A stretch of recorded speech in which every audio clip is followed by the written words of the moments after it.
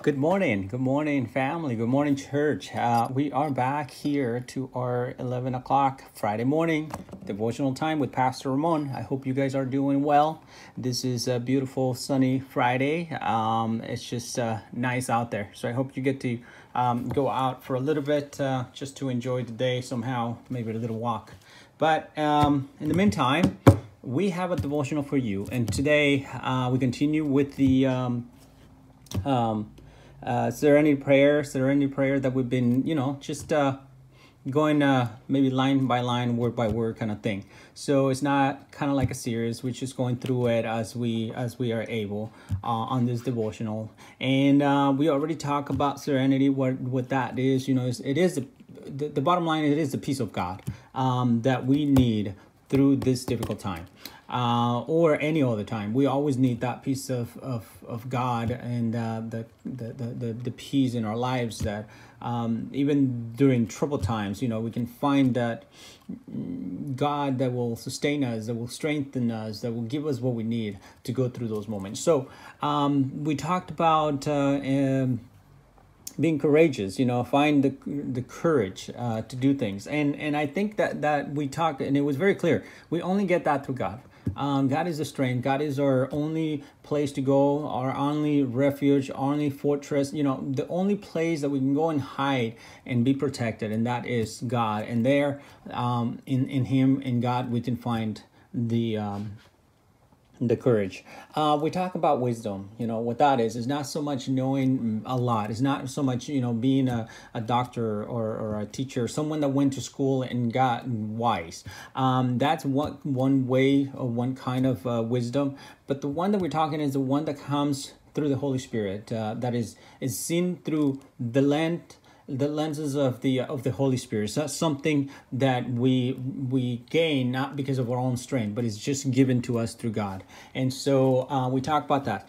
Today we're actually talking about enjoying or taking one day at a time. We have such a fast life. We like things really quick. So before we get into that, let me see if I can do this really quick. I will put up the serenity prayer for you guys. And we're going to open up with this prayer. And hopefully we can stop and think at every single line and how we study that. And hopefully you'll find some encouragement today there. If you have any need or any prayer, you can throw that prayer in there as well, and just trusting in the presence of God. God will listen to those prayers and respond to that need. So let us say this prayer. If you know it, you can say it. If you can read it, off the screen, you can read it off the screen, and then say it aloud with me. Okay. So serenity prayer. Let us pray.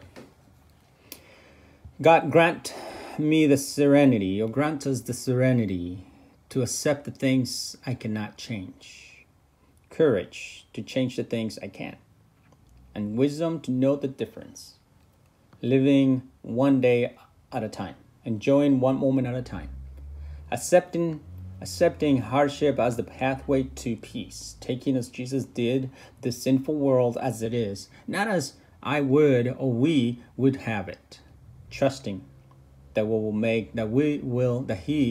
will make all things right if we only surrender to His will, that we may be reasonably happy in this life and supremely happy with Him forever and ever in the next.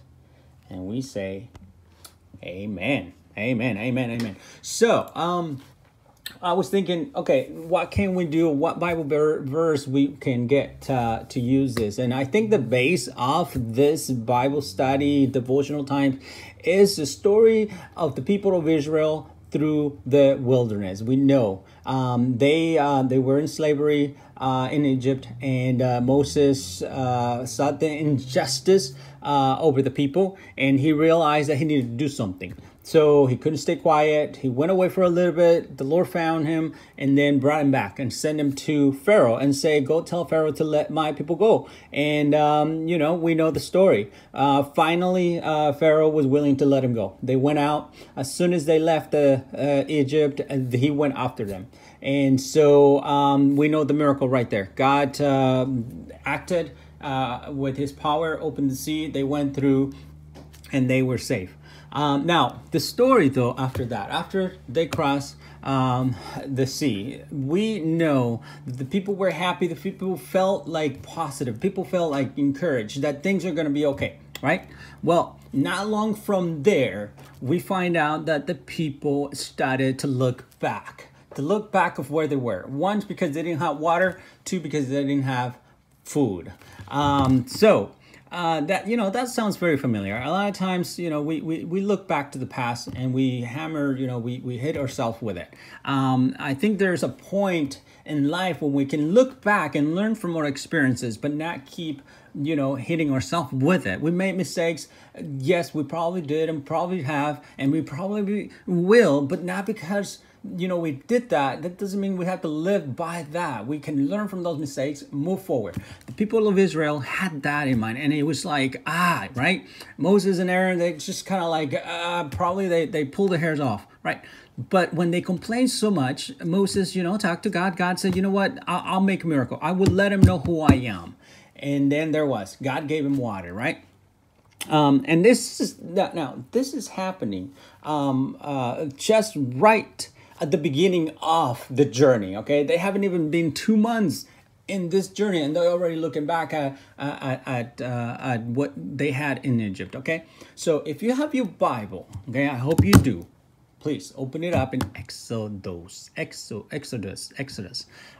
chapter 16. Okay, that is the story that I'm talking about here. Okay, Exodus chapter 16. So if you have your Bible, you can read later on. It's the whole chapter talks about the story of Moses and the people of Israel going through the wilderness, and where God gave them manna. God gave them bread, okay? Because they were complaining over and over about what they had in the past, and now they have none, and they wish they will be back in slavery because even though they were in slavery, they had food. So here in verse 13 of chapter 16, it says, in the evening, quills came up and covered the camp. And in the morning, there was layers of dew around the camp. When the layers of dew lifted there on the surface of the wilderness was fine flaky substance, as fine as frost on the ground. When the Israelites saw it, they said to one another, what is this? Right? What is this? Right? Okay, so I'm going to stop there. You can continue reading. It is the whole complaining, and it's all God saying, I'm going to act on this request because they are hungry and they want food. So God gave him food in the morning. God gave him food at night, right? And God acted for one reason, okay? For one reason, just to show him that God's still with them and God is their provider and they don't have to worry about anything else. Why? Because when Moses came back to the people and said, this is what the Lord said. The Lord says that you will have food every day, and that you will pick for your family, depending on how many in your family, you're going to pick that much food, and you will not keep for the next day, because God will give you on the next day. Now, some people didn't trust that. Some people didn't believe that, This is where it comes, living one day at a time, one day at a time. Don't worry about tomorrow. Take care of yourself today. And that's where God is saying, don't worry about tomorrow. I will take care of tomorrow. I'm giving you enough for today. So Moses is telling this to the people. Some of the people actually were obedient to that, but some of them gather, that's a human thing kind of thing. You want to gather up and feel safe for the next day because you want to have enough for the next day because you don't know what tomorrow is going to bring, right? So you want to have some sort of security. God said, no need for that. Okay, I got you. I got your back. And the people didn't believe that. They did not trust that word. So what happens? They go back. Some of them got so much, thinking they were going to have enough for the next day. And guess what? That all went bad, right? They couldn't keep for the next day. That's what God says. I want you to trust me. I want you to trust me that I will take care of you, because you already forgot what I did 2 months ago. You know, I did great things to get you out of Egypt, and you already forgot about that. Okay, I just gave you water, and you still not. You just forgot. So now I'm giving you food. I'm showing you who I am. Okay, I'm gonna guide you through the day. I'm gonna guide you through the night. I'm gonna give you food in the morning. I'm gonna give you food at night. So God is doing all of this. So, okay, I'm gonna slow down now because I wanted to get through all that. God invited to the people to gather daily because God was going to provide daily. That's important for us to understand, okay? Because we do every Sunday say a prayer. So if you have your Bible, I want you to look at Matthew 6:10, okay? If you have your Bible, you can look at here. It says, your kingdom come, your will be done on earth as it is in heaven. Give us this day our daily bread. What is that? Yeah, you're right. It's the Lord's Prayer. When the disciples asked Jesus to teach him how to pray, he said, when you pray, pray like this. Okay, make sure you understand that God will provide you every day what you need to eat. You know, I keep saying that we're the temple of the Lord. God wants you to be well, body, mind, and spirit. God is worried for the physical well-being of you. You know, God will give you food. And that's important. That's important to remember. And that's why this prayer, the Lord's Prayer, we say every Sunday, it's important because not only we give thanks to God, we ask for forgiveness, and we ask strength to forgive those who hurt us, and we go all down the line, and then we give thanks for the food, and we ask for what? For this daily bread. You know, we ask God, and God always provides. I don't think it's been a day when we don't have any food. You go outside and you can find food anywhere. So, going back to the story of Exodus, okay? The people wanted to gather up and said, no, they couldn't. Okay, the only day they were able to gather for 2 days, it was on the 6th day, because the 7th day was for resting. They couldn't go out and find some food. God provided even for the 7th day, for the day that they have for rest, and God provided for that too. You know, that was the only day that they were able to gather up for the next day, according to the family.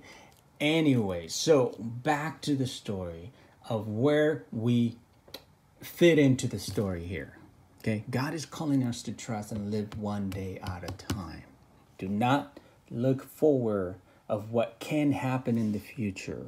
A lot of what the future brings, okay, or a lot of what the future has for us, it has to do with what we do today, not with what we did in the past. The past is in the past. The future is still in the future. The present is the gift that we have to do something with that. And that's the day that we need to live, as we are saying in the Serenity Prayer. We're living one day at a time and enjoying one moment at a time. Okay? So God, through the story of Moses and the people of Israel, is telling us that he's got our back. God has our backs, and that we don't have to stress so much about tomorrow. And you might be thinking, what's going to happen to me in the future? What's going to happen next week? What's going to happen next month? Well, I'm going to tell you, God will be there with you through whatever you think is going to happen. God will be there with you, getting you through whatever you think that, so you're not on your own. You know, the people had to go out in the morning. God said, if you gather more than what you should, it's going to go bad, right? And it did. You need to go early in the morning, gather up enough for you, for the day, and for your family, right? Otherwise, when the sun comes out, everything is going to melt. Everything is going to melt. So God is inviting us, to act on it today. If you don't act on it, it'll melt. And that's what God is telling you. You need to go before the sun is up. Because once the sun is up, those flakes are going to be gone. It's going to dissolve. They're going to dissolve, okay? So that's important to remember too. We're going to tie that at the end. But what we're trying to do here is to trust. Just like the people, God is asking the people of Israel to trust him.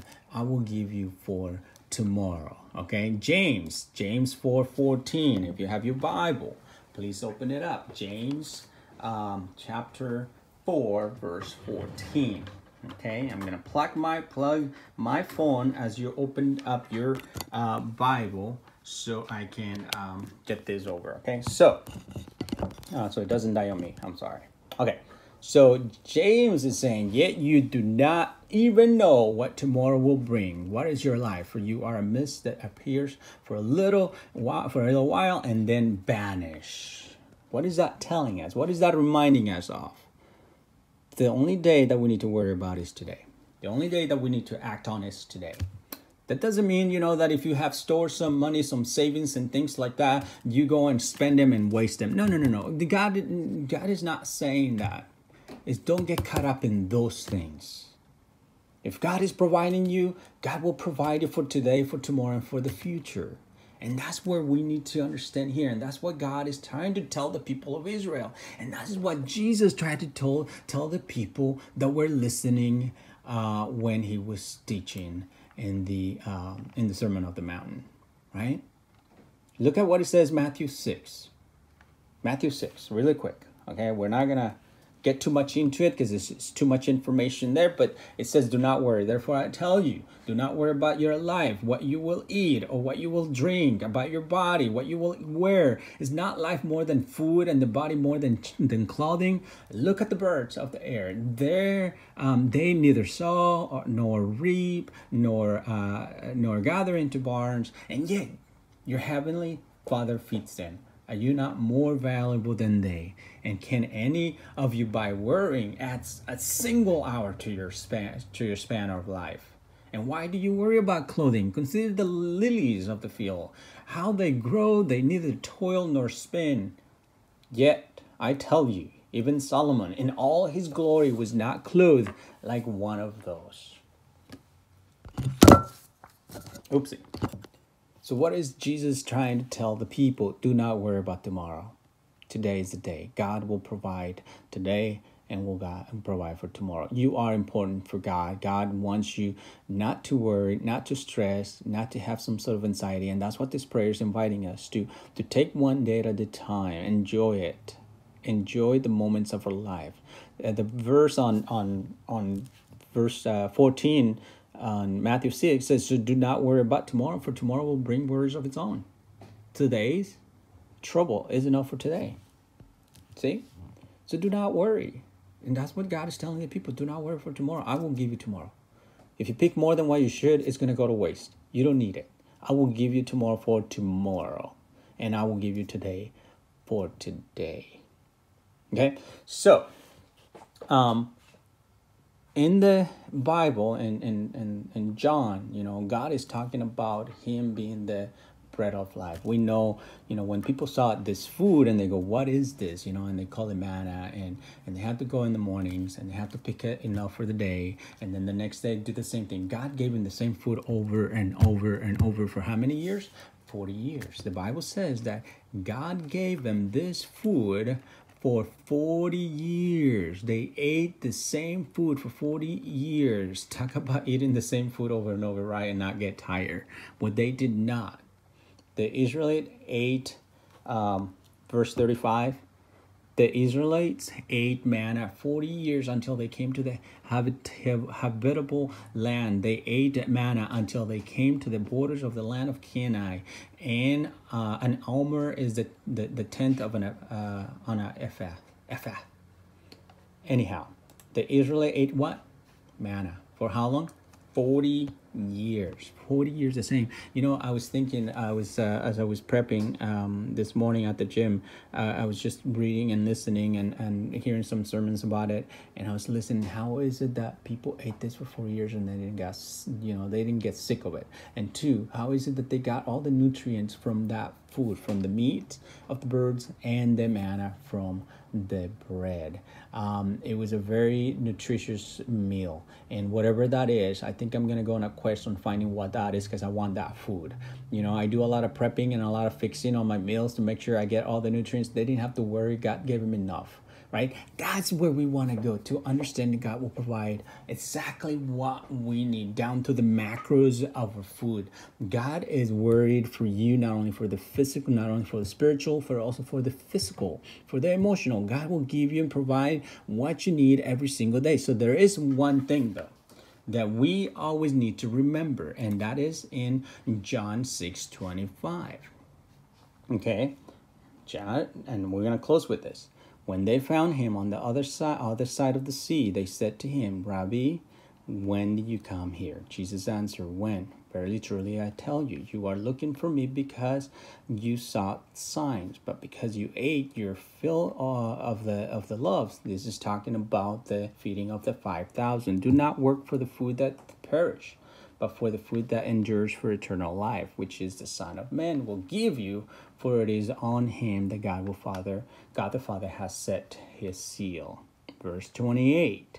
When they said to him, what must we do to perform the works of God? Jesus answered them, this is the work of God, that you believe in him who he has sent. Okay? That you believe in him whom he has sent. So they said to him, what signs are you going to give us then, so that we may see it and believe you? What works are you performing?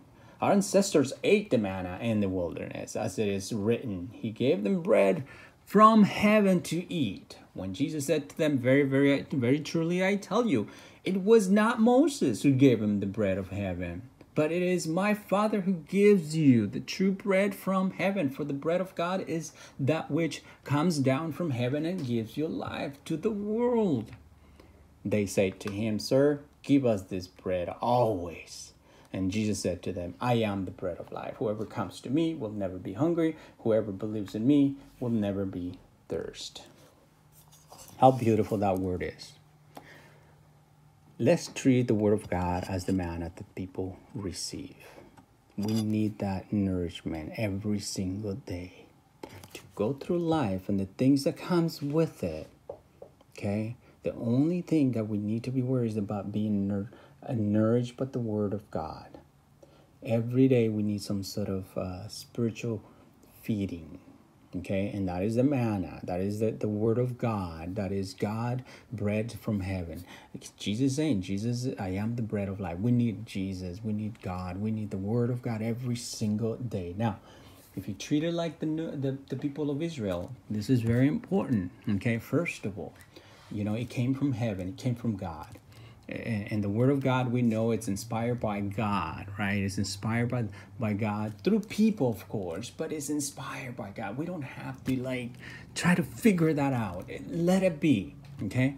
2, we need to eat it. We can't just look at it. We can't just say, well, I have a Bible and that's all I need. No, we need to open it. We need to read it. We need to make lines. We need to make notes. We need to get into it, right? We need that nourishment every single day. Every single day. Like manna. If it just sits there, it's not gonna do any good to you. You just need to get into it. So you got to eat the word of God. You got to be nourished every day, okay?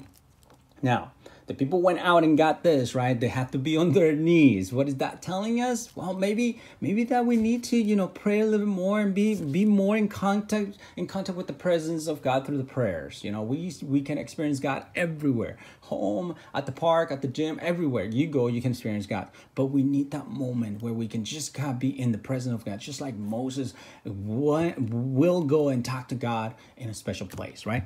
All right, and then the last one. We need that daily. God is inviting us to come to Jesus, to come to the bread of life, to come to the word of God daily. We cannot skip a day. We cannot say, well, I'll save it for tomorrow. Today is a day, and the Lord wants us to be filled with the Holy Spirit, filled with the Word of God, filled with the presence of our Lord Jesus Christ. May God bless you as you go through this journey that we all experience, and very different, very difficult, and at times tiring. But we need to start living one day at a time. Don't worry about tomorrow. Don't worry about tomorrow. Worry about today. Act on today. Get up early in the morning, just like the Israelites, just like the people of God. Get up early in the morning and gather up the Word of God. Gather up, that moment with the Lord, the moment with the manna from heaven, which is our Lord Jesus Christ. May God bless you through this time. And hopefully you get to be inspired. Again, Exodus 16 for you to read throughout the week. James 4:14, Matthew 6:25-34, and then Matthew 6:10.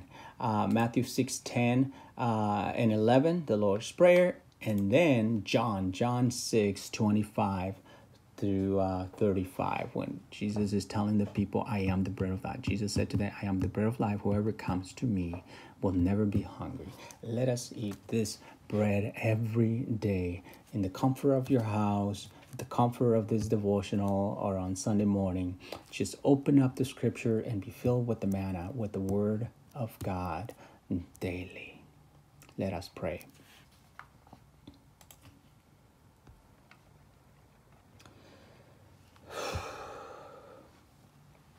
God, grant us the serenity to accept things I cannot change, courage to change the things I can, and wisdom to know the difference, living one day at a time, enjoying one moment at a time, accepting hardship as the path to peace, taking, as Jesus did, this sinful world as it is, not as we would have it, trusting that He will make us all things right if I surrender to His will, that we may be reasonably happy in this life and supremely happy with Him forever in the next.